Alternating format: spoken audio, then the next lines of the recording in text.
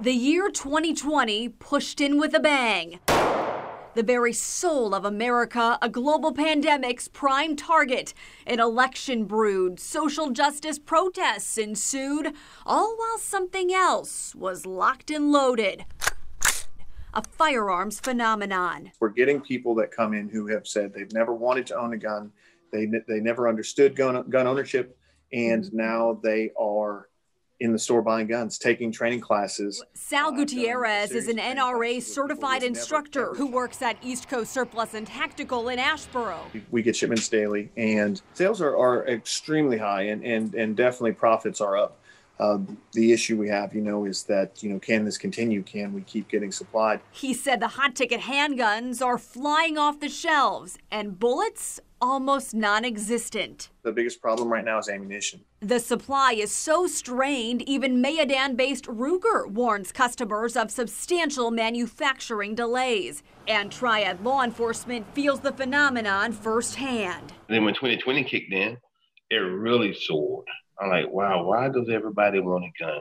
Yet Guilford County Sheriff Danny Rogers saw the writing on the wall. I don't really have an answer for it, other than what I believe that we've seen throughout our nation of how things have been going and how the climate has changed. Nationwide, the FBI logged a nearly 40% jump in firearm background checks from 2019 to 2020, the highest year on record by far.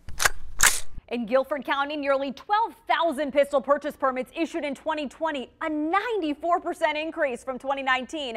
But in Randolph County, existing gun owners wanted more. Concealed carry permits spiked 34%. 2 years ago, we were doing 5 to 6 a day. Now we're doing 25 to 30 a day. So Randolph County Sheriff Greg Siebold said the pressure is on to process the paperwork. His office hired back retirees and logs hours of expensive overtime, all while putting forth pandemic parameters to keep patrons safe. If we make a change, it's going to benefit the citizens, and so far it's working great. And every day, gun shops adjust too as sales surge and demographics evolve. Nobody's missing out on this, so we're getting new gun owners, female gun owners, first-time gun owners, a lot of people of all ages too. I've had people in my concealed carry class as old as 85. Gutierrez now teaches every weekend, even starting a course for women only. He knows there's no price on personal safety. A lot of my classes are filled with new shooters. And the most important thing I can stress to them is safety. Because nothing can unload the alternative. They have to do this right. The consequences for doing this wrong are high. In Asheboro, Megan Malaris, WFMY News 2.